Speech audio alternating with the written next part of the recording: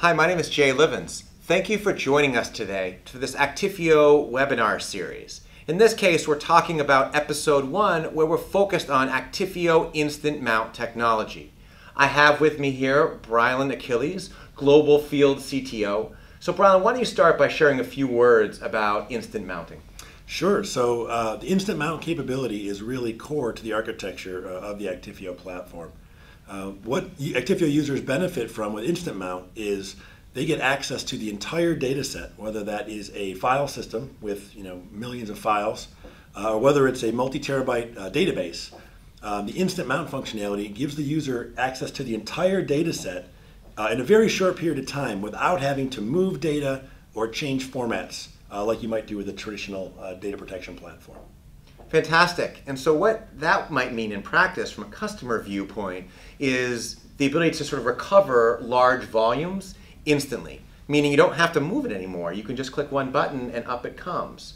It's also, I think, read-write enabled. So it means that when it comes up, and if you have a problem, you can actually immediately access that for operational purposes, or even for other purposes. Maybe you want to do some patch testing or something like that. The other thing I think is interesting is that environments are really growing rapidly, and so customers may want to do this with many virtual or physical machines. Can they do that with instant mount technology? Absolutely, and that's really what the main user benefit of this idea is that you don't have to know what you want to access, what you want to recover ahead of time. If you think about what you do with a traditional architecture, you would have to read 100% of the data from the repository, whether it was a backup system or maybe from production if you're doing a refresh in a test environment. Read 100%, move 100%, write 100%, and then you can turn on your application. Then you can retrieve your file, whatever you need to do. With the instant mount idea, what we let customers do is simply access the data in place in its application consistent native format and use the data directly on the Actifio platform to recover a file, to do test data management, maybe to load a data warehouse. Whatever that use case might be, they're able to access the data in place without having to move it. And so what that means is you can access data from a small database in a couple of minutes. You can access data from a 100 terabyte database in a couple of minutes. You can run production off of this Actifio image because it's native format and because it has that instant access capability. Fantastic. I'm sure it would be helpful to actually see this live. So what we'd like to do is let's go to a demo now. One of the key features of the Actifio platform is the ability to provide instant access to large data sets in native format in a very short period of time. So let's take a look at what that looks like with a quick product demo. It all starts by capturing the data from the source. Here I'm at my SLA Architect screen where I define a service level agreement to capture data from the source incrementally forever and store it in various pools or various locations to meet that service level agreement. But to take a look at the instant access feature, we'll jump over to Application Manager. And here I can browse or I can simply do a quick search to look for an application. We'll take a look at a SQL Server database here called BigDB. I can change the SLA, but for this demo, what we want to do is to access the data. So I'll click on Access, and it's going to show me all the point-in-time images, application consistent, that I have in my various pools in various locations. And I can simply move this slider back and forth to go further back on the timeline to find what I'm looking for. In this case, I've got a couple of images on my snapshot pool locally, native format ready to go. I've got 4 images globally deduplicated and compressed for longer-term retention, and I've even got a couple of images out here in object storage for long-term archive. And so what I can do is choose an image that I'm looking for and click on this Mount button. And what that's going to do is it's going to ask me, where do you want to present this data?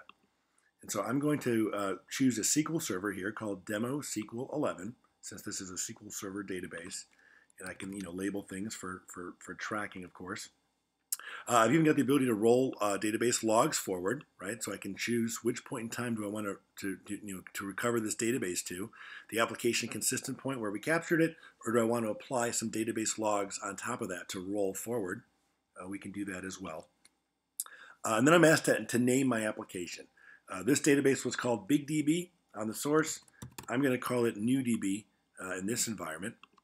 So we'll go ahead and click on the button. And what that's going to do is it's going to start a job that's going to create a virtual view of that data, a virtual copy, and present it to that host called Demo SQL 11. So I can simply jump in here to the job to track it here, and let's go log in on the host and take a closer look at what's going on. So I've got a remote desktop session opened up to that host called Demo SQL 11. And if we take a look around, you can see that on this host right now, we've just got a C drive, from a storage or disk perspective. And if I log into SQL Server Management Studio, and I can just refresh this, you'll see that we don't have any databases on the system just yet, other than the built-in system databases.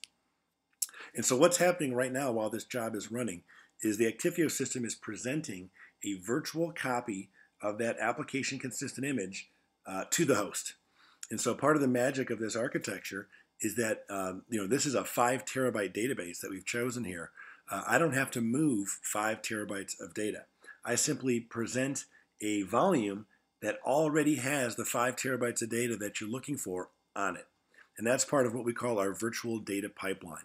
The ability to present blocks of data in the right order from an application consistent moment in time to hosts in just the time it takes to do the metadata operations, to rescan a bus, to mount a file system, to attach a database.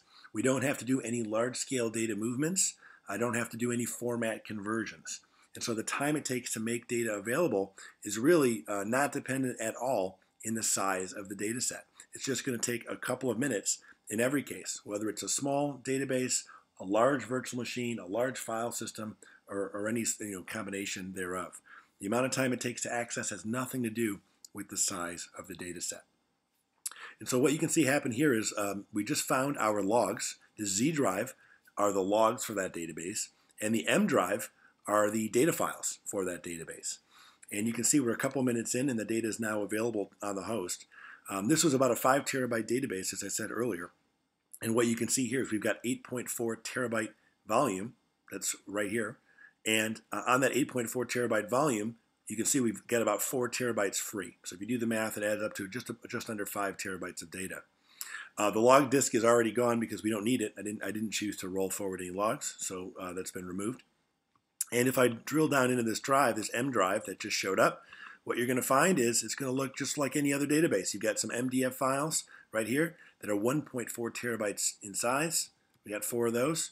That's now available to the host for reads, for writes, like any other database. The user has no ability to tell that this is a virtual copy.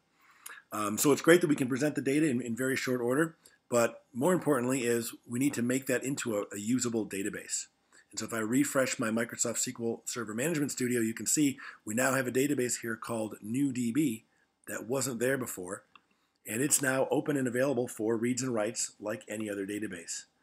And so you can simply pop in here, open up a new query, and do a select. You can do inserts, you can do updates, just like you would with any other database, but it's all happening against the virtual copy that Actifio just created. And so you can do a quick query here.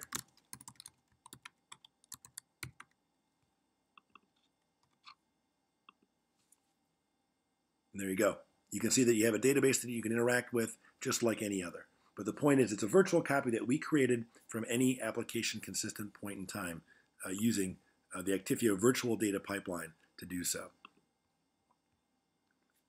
And there you have it. You can see our job completed in 3 minutes and 3 seconds. The ability to access 5 terabytes of data, to recover a 5 terabyte database, to do test and development against a 5 terabyte database, to load a data warehouse, all in very, very short order using Actifio Instant Mount capabilities. Welcome back. I hope you found that demo informative. Just to quickly summarize, we talked here today about Actifio Instant Mount technology and the benefits it can provide to customers, and we really appreciate your joining us for a few minutes to watch this quick webcast.